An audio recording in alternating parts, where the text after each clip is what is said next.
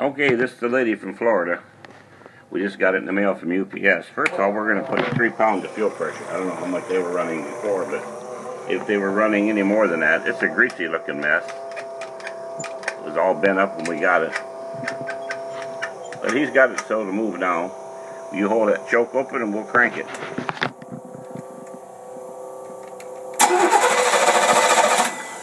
Well, no, doesn't appear to be pumping.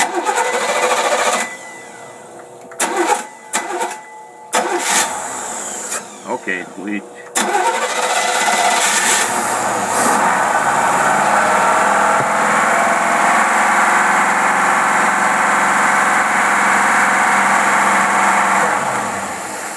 by the indication of that, obviously somebody is trying to run it with a bunch of vacuum leaks.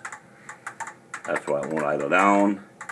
This hose going from over there, that's another direct vacuum leak. Those should be either plugged or hooked to some type of a something.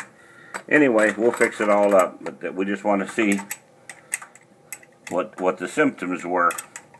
We got your email. Good job. You put your email address in there, so we'll be giving you an email pretty quick.